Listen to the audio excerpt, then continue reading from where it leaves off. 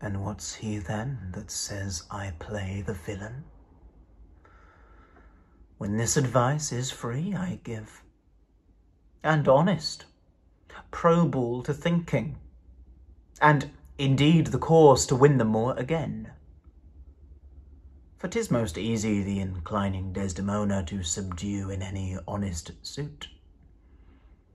She's framed as fruitful as the free elements, and then for her to win the Moor, were it to renounce his baptism, all seals and symbols of redeemed sin, his soul is so enfetter'd to her love that she may make, unmake, do what she list, even as her appetite shall play the god with his weak function.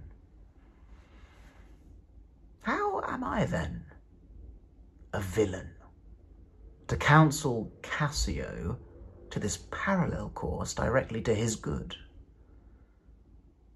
Divinity of hell. When devils will the blackest sins put on, they do suggest at first with heavenly shows, as I do now. For whiles this honest fool plies Desdemona to repair his fortunes, and she for him pleads strongly to the Moor, I'll pour this pestilence into his ear, that she repeals him for her body's lust, and by how much she strives to do him good, she shall undo her credit with the Moor.